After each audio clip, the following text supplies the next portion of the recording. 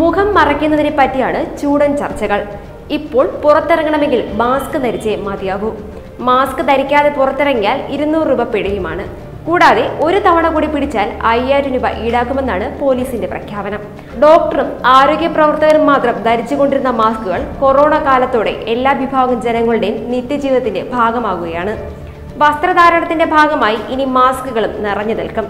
അപ്പോൾ പിന്നെ മാസ്കുകളിൽ അല്പം പരിഷ്കാരമായിക്കൂടെ എന്നാണ് ചിന്ത. ലോക്ക്ഡൌൺ കഴിഞ്ഞാലും പുറത്തിറങ്ങണമെങ്കിൽ ചുരുങ്ങിയത് 6 മാസമെങ്കിലും മാസ്കുകൾ നിർബന്ധമായി ധരിക്കേണ്ടി വന്നേക്കാം.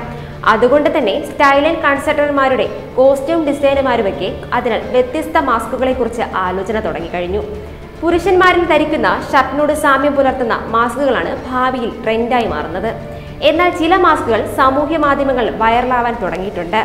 മുൻഭാഗത്ത് ത്രെഡ് വർക്കുകളും ചിത്രപ്പണികളും ചെയ്ത ഡിസൈൻ മാസ്കുകളാണ് യുവതികൾ ലക്ഷ്യം വെച്ച് എത്തുന്നത്. സൂപ്പർമാൻ, സ്പൈഡർമാൻ, ബാറ്റ്മാൻ മുതൽ മായാവി, കുട്ടൂസൻ, ഡാക്കിനി വരെയുള്ള കഥാപാത്രങ്ങളുമായാണ് കുട്ടികളുടെ മാസ്കുകൾ ഒരുങ്ങുന്നത്. വിവാഹം, മരണം തുടങ്ങിയ ചടങ്ങുകൾക്ക് വേണ്ടിയുള്ള സ്പെഷ്യൽ മാസ്കുകളും അണിയറയിൽ ഒരുങ്ങുന്നു. കസവ് കൊണ്ടുള്ളതും വെൽബറ്റ് കൊണ്ടുള്ള നിർമ്മിച്ച മാസ്കുകളാണ് വിവാഹവേളകൾക്കുള്ളത്. കറുത്ത നിറത്തിലുള്ള മാസ്കുകൾ മരണാന്തര ചടങ്ങുകൾക്കാണ്. നിറം, തുണി, ഗുണം, തുന്നൽ പണികൾ, പുനരുപയോഗം എന്നിവയെ ആശ്രയിച്ചിരിക്കും വിലയിലെ വ്യത്യാസങ്ങൾ.